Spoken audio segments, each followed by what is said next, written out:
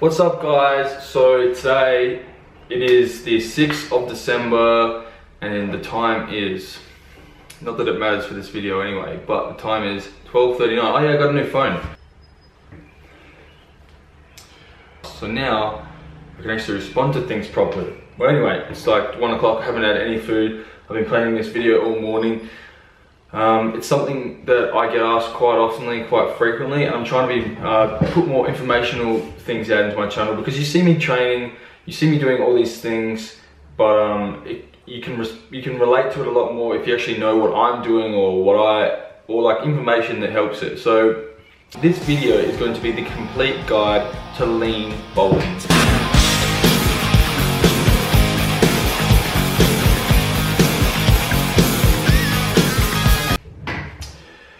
So let's get started. If I make any YouTube video, I just write it all down, write points down. These are all like dot points and just things that I think are beneficial to say. So, number one is pick your goal and assess your physique.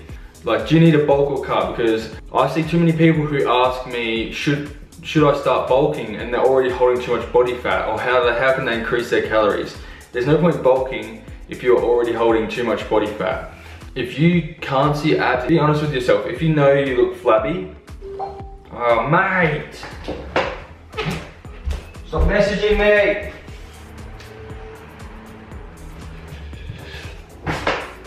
Yeah, so be honest with yourself. If you know you look flabby, if you know you're actually holding a bit of excess body fat, it's not going to be beneficial for you to go and start bulking or even lean bulking. So my advice to you would be to cut down, slowly cut down the calories, and then start again. So it's almost like you reset your whole physique, and that way you'll be able to gauge better muscle gains without putting on excess fat that you already have. So that's just bulking when you already holding excess fat. It's just like a recipe for disaster. So just reset your physique, cut down a bit, and go from there. It works for the opposite. If you're already lean enough, there's no point in cutting. Like, you cannot gain muscle naturally in a deficit. Like, if you're lean enough already, there's no need for you to cut. Okay, so number two, track your lean bulk. Okay, so if you're not tracking your weight, so at the start of each week, right from when you decide to start lean bulking, track your weight. And to lean bulk, a good weight that you want to gain is 1/4 kilo, so 0.25 kilograms to 0.5 kilograms a week. If you're gaining this much between these two a week, you are gaining lean muscle, and you're not going to put on excess fat. If you gain above that to a kilo and a half, you're just going to be putting on way too much fat. Like, there's no possible way you can be putting on a kilo of pure muscle in a week. So obviously bulking, even lean bulking, you're going to put on minimal amounts of fat, but a successful lean bulk is when you put on a minimal amount of fat and excess amount of muscle. Just each week, write down your weight on the start of this week, and then next week, keep checking. If you're gaining a 1/4 kilo to 1/2 kilo, then you know you're doing it correctly. Great success! And just keep track of your physique, physically, what it looks like from a physical standpoint as well. You need to eat enough to grow. You need to eat the correct amount as well. Don't overload your calories. Like, especially in a lean bulk, there's a fine line between lean bulking and overloading, because it's to tracking your weight each week. If you are eating a certain number of calories and you're seeing that you're gaining between a 1/4 kilo to 1/2 kilo, you know that you're eating the right amount of calories, which can help.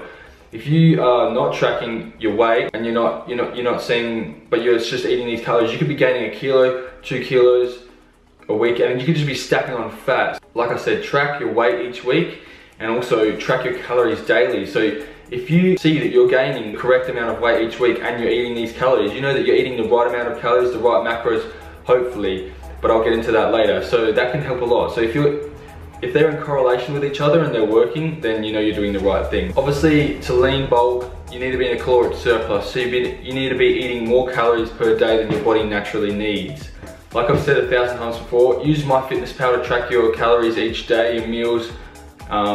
Just type into the app store MyFitnessPal, it's free. There is a premium version, but you can use this one for free.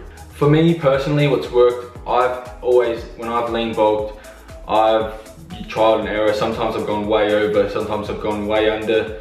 But I usually eat 10% surplus or 15% surplus of my daily maintenance calories, which is around 2,500. Obviously, you got to use trial and error, especially if you've never done it before. It'll be hard for you to initially gauge how your body responds, but after a while you'll be able to understand and you'll become a master of it.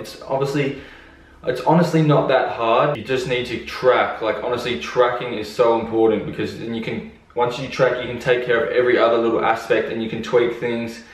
And without tracking, you pretty much just, it'd be like training for a friggin' marathon for 6 months and then not doing the marathon at all. It's just, you need to track. If you're lean bulking, one thing I can't stress enough is don't neglect cardio. Like, I enjoy cardio personally. So even when I'm really trying to put on some weight, I still do cardio because I enjoy it. Just from a physical standpoint, if you're looking at it from a physical standpoint in terms of you're looking in the mirror, obviously cardio is going to be super beneficial when trying to stay lean if you're doing cardio. Why I do cardio mostly, I want my cardiovascular fitness to still be there, because in the gym, if you are working out good cardiovascular fitness, your heart will be able to have an increased ability to pump your blood around your body and into your muscles.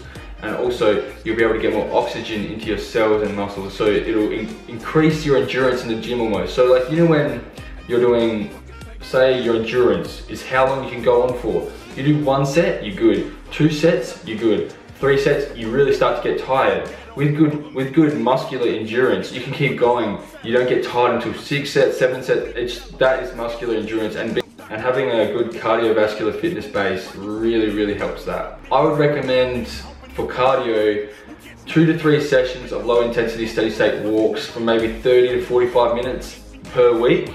You burn the most fat when you're at a sub-maximal intensity exercise. So low intensity steady state for me, I always do low intensity steady state unless I really want to change it up. But sub-maximal intensity is when you burn the most fat. So obviously you want to be doing a sub-maximal intensity exercise, which is walking. Progressive overload. I've talked a lot about progressive overload in a lot of my videos, but what it essentially is continually upping the reps, or either upping the weight or upping the sets of your workout. If you are continually progressively overloading your workouts with either weight, sets or reps, you're going to get stronger, you're going to get bigger, and strength gains usually result in muscle gains. So if you feel like you're getting stronger, if you know you're getting stronger, then most likely you are getting bigger. Keep pushing yourself in the gym. Just because you're eating in a surplus doesn't mean you're just gonna grow muscle no matter what. You need to keep pushing yourself to that next limit in the gym each time. Train heavy, train high volume. High volume, from my opinion, is a must when trying to grow muscle. Macros and calories. With a lean bulk, you want to be fairly conservative with what you're doing. There is no point overloading on your calories, because you will just gain excess amount of fat. It is better when you're lean bulking to be eating less than you think you need than more than you think you need, because if you're eating less, you won't gain the excess fat. If you're eating more, you will. So for protein should stay fairly consistent. Like I've said before, 1 gram to 1.5 grams per pound of body weight. Carbohydrates are tough to nail down exactly. Everybody has a different intake, especially how you train really affects how much carbohydrates you need. But for myself, when I'm lean bulking, I usually have between 1.5 grams to 1.75 grams of carbohydrates per pound of body weight that I have. Also with carbohydrates, you want to keep on the conservative side, because if you overload the carbs and you're not having enough protein and fats, you will most likely gain excess fat.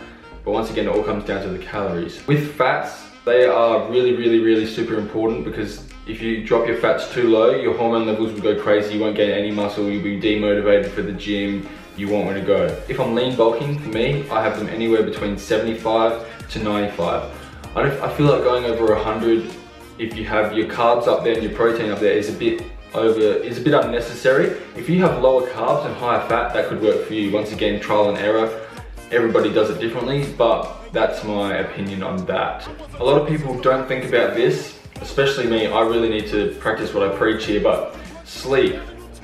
If you're not getting enough sleep, 6 to 8 hours, you're not going to be growing as much as you can. Like, the amount of gains I've probably lost because I've gotten less sleep, like, it's kind of depressing to think about. You guys know what I mean. You need to get sleep, because that's when you grow the most. If you're not getting adequate sleep, adequate recovery time, your muscles aren't going to have enough time to repair, and you're just not going to be motivated for the gym in the next day. If you're always constantly tired, like I've been there before, like going to the gym just if you're already a bit in a bad state about going to the gym and then you're extra tired from not enough sleep, it's just, there's no way that you're going to want to go to the gym. So make sure that you get enough sleep, enough recovery, you're stretching, you're icing, you're doing all these things to make sure that your recovery process is sped up, and just try to be the most efficient bodybuilder, fitness athlete, whatever you are, just try to be the most efficient at what you're doing. It's something that might not apply to everybody, but meal timing. Meal timing, in my opinion, is not the be all end all of anything, to be honest. I always know I have around 30% of my carbohydrates before my workout, and the remaining 70 post-workout, after the workout, towards the end of the day. What you need to do is you need to time your carbs, your proteins and your fats in correlation with your workout so that you can have the most efficient workout possible and post-workout possible. You do not need, in terms of meal timing, to go, right, 8 o'clock breakfast, 9 o'clock meal 1, 10 o'clock meal 2. That is just unnecessary, and it'll drain you mentally. But what you need to do is time your carbs and your proteins and your fats around your workouts for the most efficient workout possible. Okay, so some tips. Be patient with everything. Everything's worth having in bodybuilding or fitness, health, comes slowly. The faster you gain it, the more fat you're going to be putting on, most likely. The slower you actually gain this weight, the more it's just going to be, the more percentage of muscle it will be than fat. So if you're looking at the scales and you're only gaining 0.2 of a kilo per week, if you're a beginner, it's going to be 80% muscle and 20% fat. Obviously, you can't avoid, with lean bulking, anything to do with bulking, anything in a caloric surplus at all, when you're eating above what you naturally need in a day, you're going to be gaining fat. It's just, you can't avoid it. It's just going to happen, and you need to accept the fact that it's going to happen. But a successful lean bulk is having the minimal amount of fat, like I've said, a minimal amount of fat gain and a maximal amount of muscle gain. And really, you'll be surprised at the results. Like, you won't gain as much fat as you think if you do it correctly. Alright guys, I know this was a shorter video. I wanted to get this done. I wanted to get this done quickly and like efficiently, and just put the information that I needed and not ramble on too much. I really hope you guys can benefit from this. If you want me to do a more in-depth video into bulking, over like excess bulking, shredding, anything, let me know. Thank you guys so much for watching, and I hope that you take something away from this, because I don't do these videos for nothing. So if you guys enjoyed this, please leave it a like. Thank you very much for watching, and I'm also going to be doing another video tomorrow that'll be up later in the week about training and just basic training principles for that you can use when you start and things like that. So yes, thank you guys, and I'll see you in the next one. Shots, but all we wanna know is where the party at. And can I bring my gat? If not, I hope I don't get shot. Better throw my vest on my chest, cause niggas is a mess.